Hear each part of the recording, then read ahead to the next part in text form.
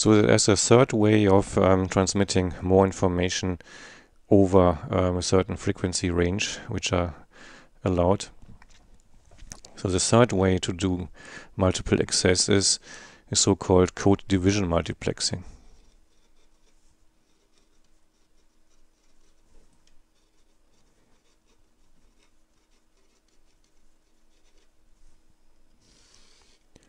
So the code division multiplexing, one could say that different transmitters speak in different languages.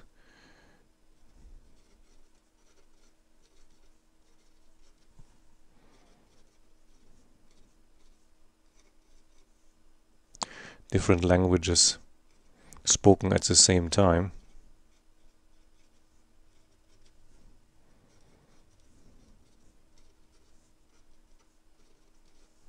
Or we could say, or for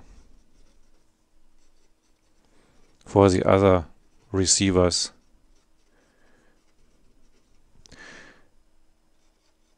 the transmission looks like noise.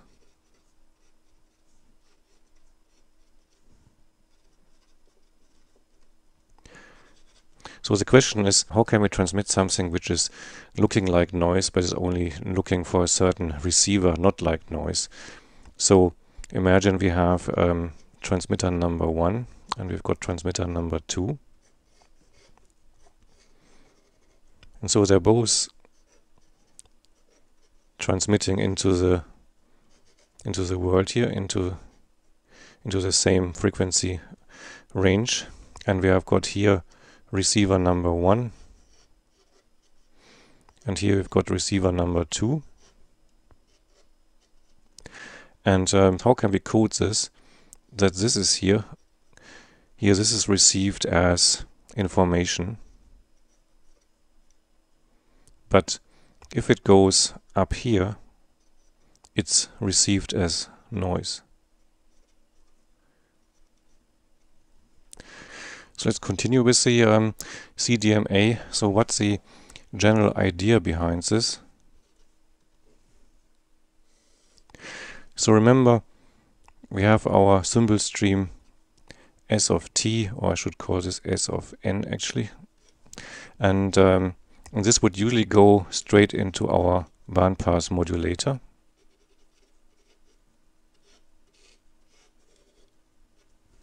And so this is usually would go straight through here. So what we do now is we multiply that with a pseudo random number sequence here.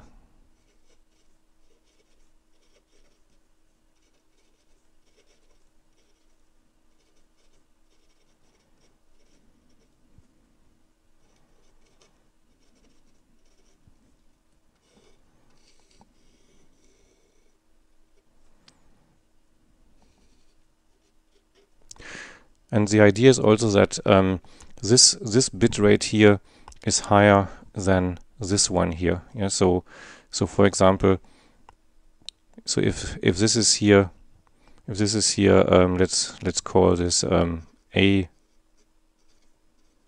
baud, then this sequence here, if we call this B baud, then this would then this B would be greater than A. Yeah, so for example, if this is here 1 megabit per second, and this one here then is 10 megabit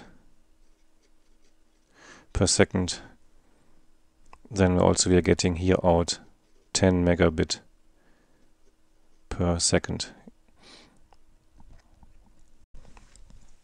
So what is the effect on the spectrum?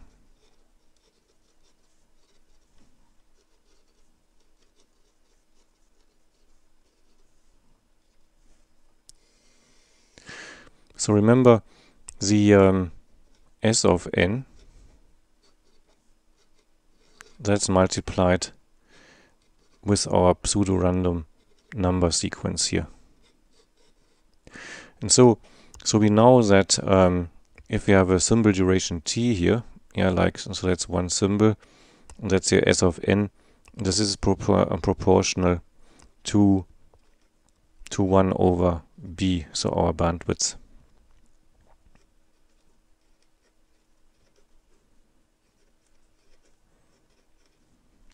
So now the symbol duration t here is now meshed up here by this pseudo-random sequence here. So the output here is no longer constant or pulse shaped, but it has this funny shape here. That we're getting something like this here out, which is now changing due to the PN sequence.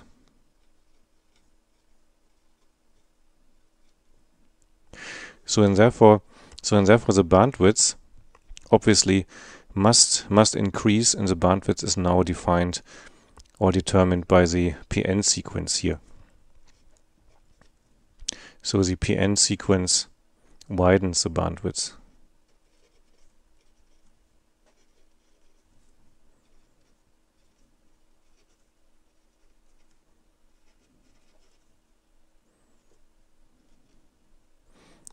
So if the spectrum here, at this point here, if we draw the spectrum,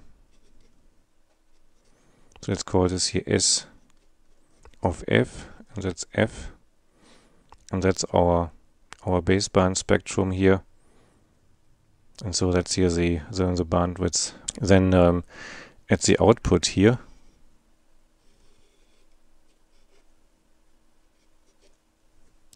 this bandwidth will be widened.